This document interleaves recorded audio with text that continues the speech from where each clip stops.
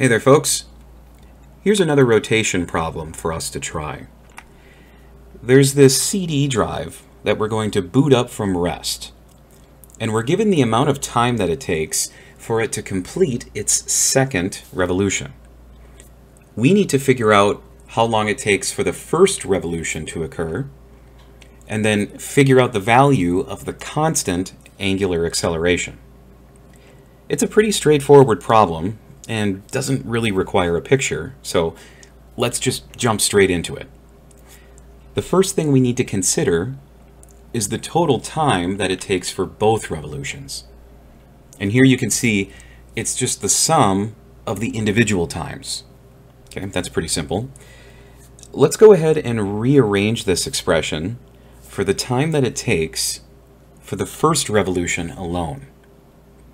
I'll plug in the time for the second revolution and then subtract that value on both sides. Now, we have no idea what the total time is, so we're going to have to resort to using a new equation from this chapter in order to figure that out. Here's the rotational analog of a kinematic equation that we've worked with many times. In this context, our linear displacement variable, which would normally be x or y, now becomes theta. Our linear velocity variable v now becomes omega, and our linear acceleration variable a now becomes alpha. And we're still working with the same type of quantities, but now it's all strictly rotational. And it's very useful that we can do this because now we don't have to derive a bunch of new equations to explain things that we're already familiar with. You just switch out the variables and that's it. Let's make an adjustment to this particular equation because we're not interested in any such time t, but rather we want a very specific time, which is t total. What's nice is that the problem description didn't mention any kind of initial angular displacement. And we were told that the CD drive starts from rest as well. So those first two terms can go straight in the garbage. They're equal to 0. We don't need them. All we're left with is just the single term at the end. So let's think about how to apply this. When the CD drive rotates through a full circle, it will have undergone an angular displacement of 2 pi radians. And since we're investigating the time it takes for both revolutions, well, that means that the angular displacement will be 2 full circles, right? So 2 times 2 pi radians, which we can simplify to 4 pi. At this point, let's solve for the total time by multiplying both sides by 2, dividing both sides by alpha, and then we'll take the square root of everything. We don't yet know the value of this angular acceleration, alpha, but that's okay. We can use some algebra to get that next. Let's go back to our time equation. I'm going to plug in the square root expression for the total time on the left, like this. And we can also do the same thing on the right-hand side with this amount of time using the exact same process. Remember, for a single revolution, we said that the angular displacement will be 2 pi.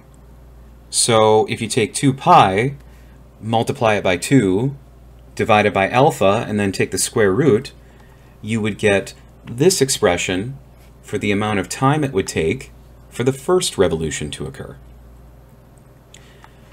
We want the angular acceleration here. So let's switch the positions of this 0.750 seconds on the left with the square root of 4 pi over alpha on the right. Next, we can factor out the square root of pi over alpha from both terms on the left. And this is where you need to be careful. Notice that we have the square root of 8 minus the square root of 4, not the square root of 8 minus 4. Those two things are not the same, and you can test that using your calculator for proof.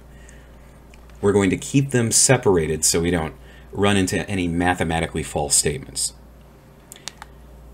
The square root of 4 inside the parentheses can be simplified to positive 2. And why do we choose the positive root? Well, otherwise, the amount of time it would take for the first revolution would be the square root of a negative number, and that's an imaginary number. And imaginary numbers don't represent anything physical in terms of time. So that is why we're choosing the positive root. So now let's square both sides and then multiply both sides by alpha and divide both sides by the square of 0.750 seconds. And now we have an expression for the angular acceleration, and we can plug that into the time it takes for the first revolution to occur, which is this expression. And when we do that, the result isn't super pretty. So let's simplify it a little bit to make it easier to enter into the calculator. There's a pi in the numerator and a pi in the numerator of the denominator. So it's perfectly legal to cancel those out. Next, let's slide the square of the square root of 8 minus 2 into the numerator spot of the denominator, where the 1 is, like this. Since we're dividing 4 by a fraction, we can instead inverse that fraction and multiply it by the 4 like this. Now, this is a little easier to deal with, and we can plug it into the calculator. There's no more simplification required. I get approximately 1.81 seconds, and that is our answer to part A. For part B, we actually completed most of the work already. This was our expression for the angular acceleration, and all we have to do is just plug this into the calculator as well. I get approximately 3.83 radians per second squared as the answer to part B. Both parts are now complete and the problem is done. Thanks for watching, everyone. Have a great day.